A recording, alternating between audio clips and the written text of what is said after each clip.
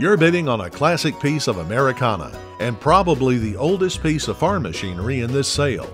This is a horse-powered hay press made back in the 1800s. It has metal wheels and would be perfect for the collector or for someone's restaurant or attraction as yard art. It's a classic example of farming technology from the 1800s and can be yours if you're the highest bidder. This equipment is part of the Patterson estate in Calhoun, Georgia, and will be sold along with the land, home, and all farm buildings.